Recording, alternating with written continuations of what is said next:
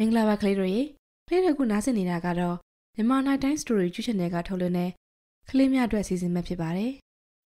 ဒီနေ့မှာဖတ်ပြပေးခြင်းတဲ့ပုံမြင်ကတော့မုံရဝင်းဖေဘာသာပြန်ထားတဲ့မောင်လူညာဆိုတဲ့ဘီယန်နံပုံမြင်လေးတစ်ပုဒ်ပဲဖြစ်ပါတယ်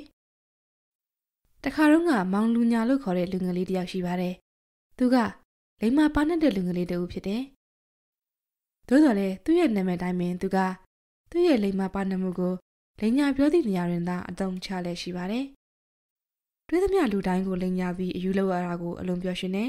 ။မောင်လူညာရဲ့လိန်ညာကိုမခံရတဲ့လူကြီးရောက်မှမရှိဘူး။မောင်လူညာရဲ့မိဘများကွယ်လွန်ခြင်းကသူ့ကိုကျွေးမွေးပြုစုခဲ့တဲ့ဦးလေးနဲ့ဒေါ်တို့ကိုပဲမောင်လူညာရဲ့လိန်ညာအကမလွတ်နိုင်ခဲ့ကြပါဘူး။ဒီနေ့မှာတော့မောင်လူညာရဲ့ဦးလေးကအိမ်မအတန်ငယ်ဝေးတဲ့တဲကွင်းကိုအလဲထုံရန်သွားပါတယ်။အတော်ကလည်းအိမ်လုံများလုပ်ကိုင်းရင်အိမ်ထဲမှာရှိနေပါတယ်။မိဖို့ကြောင့်လည်းလုံများတဲ့အတော်ကိုကြည့်ရင်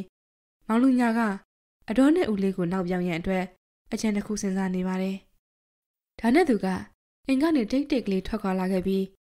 ဦးလေးအလုပ်လုပ်နေတဲ့လေတော်စီကိုအပြေးလွှာလာခဲ့ပါတယ်။ဦးလေးရေဦးလေးမောင်လူညာကလေတော်တို့ရောက်ချင်းသူ့ရဲ့ဦးလေးကိုအော်ရီခေါ်လိုက်ပါတယ်။အိမ်ကိုချက်ချင်းပြန်လာပါ။အတော်ကလေကားပေါ်မှာလင်းကြလို့သူတွေလည်းထွက်နေတယ်။ကျွန်တော်လည်းဘာလို့မှမသိဘူး။ဦးလေးကဘာမှမမေးစမ်းပဲအိမ်သို့ပြန်ပြေးလာပါတယ်။မောင်လူညာကဖျက်လမ်းမှပြေးသဖြင့်ဦးလေးရဲ့အရင်အိမ်သို့ရောက်နေပါတယ်။သူက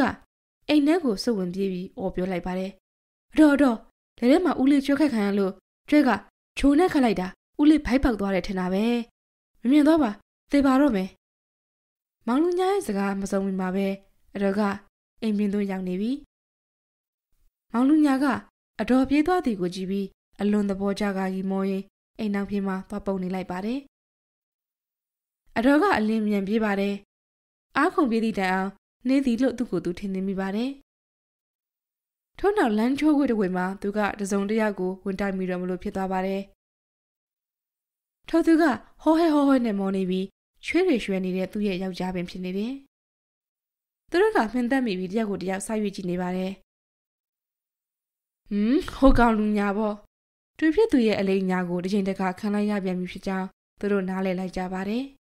။ဦးလေးနဲ့ဒေါ်တို့ကဒေါသထွက်ကြတယ်။ဒီကောင်အယူလောက်တာကိုခံလိုက်ရတယ်ဟာ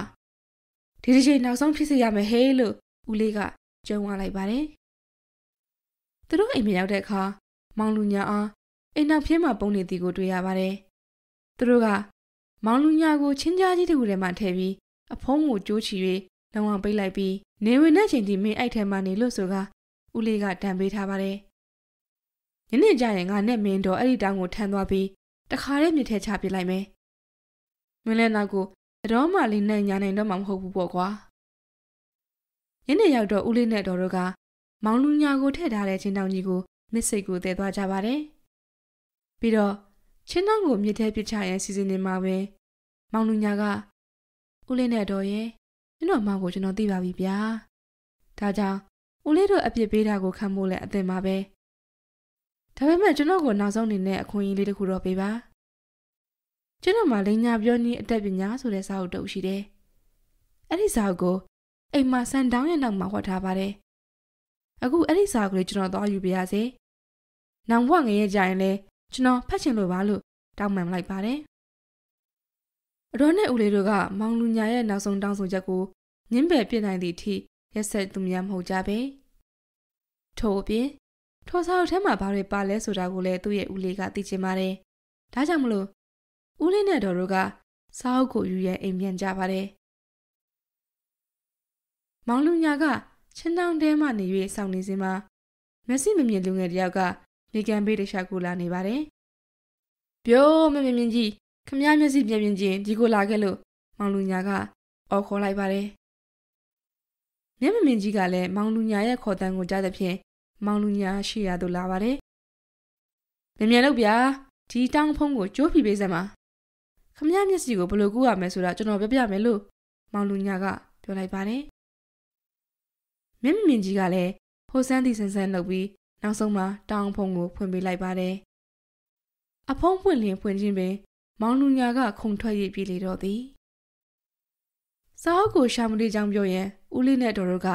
မြစ်စိတ်ကိုပြန်လည်ရောက်လာတဲ့အခါမှာတော့ မောင်လူညာကတောင်းနေတယ်မရှိတော့ပါမျက်စိရောဂါကူနီးကိုနာယူမှတ်သားရန်ဆောင်နေတဲ့မျက်မမြင်တူသာရှိလေတော့သည်ဦးလေးနဲ့အတော်တို့လည်းနောက်တစ်ချီခံလိုက်ရပြန်ပြီမောင်လူညာကလည်းမြေကမ်းဘေးရှိဝါယုံတော်ရင်သို့ဝင်ပြေးသွားလေသည်ဝါတော်ထဲမှာလှည့်လည်သွားလာနေစဉ်ရွှေအိုးတစ်လုံးကိုသူတွေ့တယ်ကန်းကောင်းလိုက်လေချင်းမောင်လူညာကရွှေအိုးကိုဦးလေးနဲ့တော်တို့ထံယူလာခဲ့ပါတယ်ရွှေအိုးကြောင့်သူတို့မိသားစုမှာချမ်းသာလာကြပါတယ်ဘလို့ပင်ဆုံးမ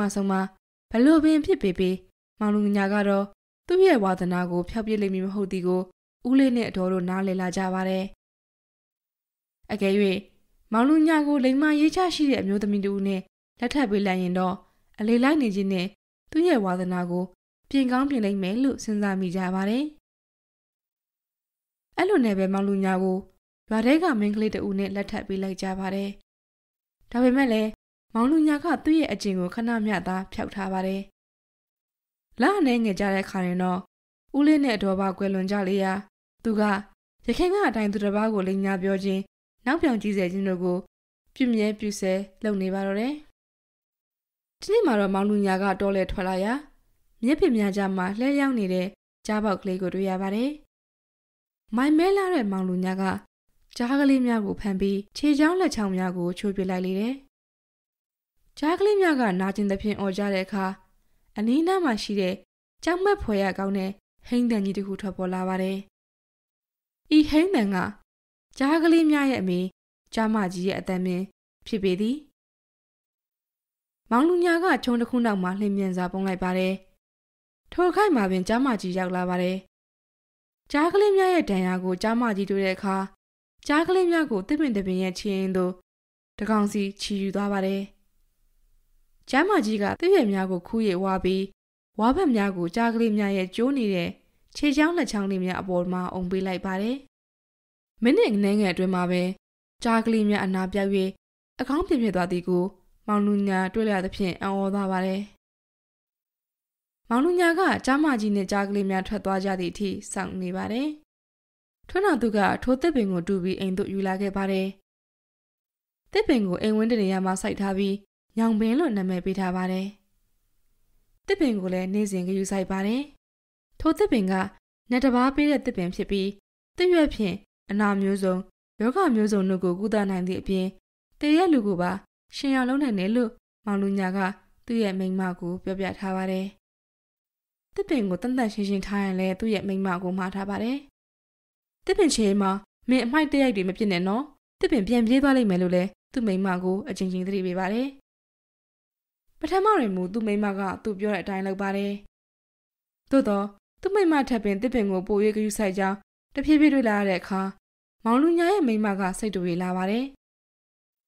မောင်လူညာရဲ့သတိပေးစကားများကိုလည်းနားညီလာပါတယ်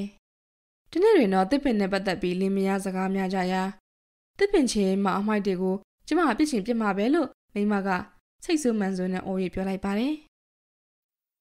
မောင်လူညာရဲ့မိန်းမကပြောရင်းဆိုရင်းနဲ့စိတ်ဆိုးလာပြီးမိဖို့ရောင်မှစာကျွန်းစာကြက်များကိုလက်ဆွဲပုံးတစ်ပုံးနဲ့အပြည့်ယူလာပြီးတစ်ပင်ရဲ့ချင်းကိုဘက်ခနဲ့ပတ်ချလိုက်ပါတယ်။ရုတ်တရက်ပင်ညောင်ပင်ကလှုပ်ရလာပါတယ်။အပြည့်ပြည့်နဲ့အမြင့်များကမြေထဲမှာကြွက်တက်လာပြီးလေထဲသို့မြင့်တက်လာပါတယ်။ထိုအဖြစ်ကိုမြင်ရတဲ့အခါမောင်လူညာကတစ်ပင်စီသို့တရှိန်တို့ပြေးသွားပြီးတစ်မြင့်တစ်ခုကိုဖမ်းဆွဲထားလိုက်ပါတယ်။တစ်ပင်ကမူဆက်ရည်သာမြင့်တက်နေပါတယ်။တစ်ပင်ကတဖြည်းဖြည်းနဲ့ကောင်းကင်ဘက်သို့ပြန်တက်သွားပြီးမောင်လူညာမှာတစ်မြစ်ကိုဆွဲလျက်တွဲလောင်းပါသွားပါသည်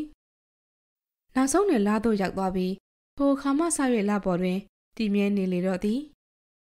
လောင်ဝန်းကိုမောင်လေးတို့ညီမလေးတို့သေချာကြည့်ပါကတစ်ပင်ရဲ့အရိပ်ကို၎င်းဒါမှမဟုတ်တစ်ပင်ချင်းမှာမောင်လူညာထိုင်နေတာကို၎င်းတွေ့ရပါလိမ့်မည်ကောင်းကင်ကြီးကကြည်လင်းနေပြီးလောင်ဝန်းပြည့်ဖြိုးတောက်ပတဲ့ခါများတွင်ပိုပြီးတော့ထင်ရှားစွာတွေ့မြင်နိုင်ပါတယ်လို့BNN ပြည်သားတို့ကပြောစမှတ်ဖြစ်ကြပါတယ်မြန်မာနိုင်တိုင်း story channel ကလေးကိုအခုလိုနားထောင်ပေးတဲ့အတွက်ကျေးဇူးအထူးပဲရှိပါတယ်ရှင်ကျွန်မနီလာပါ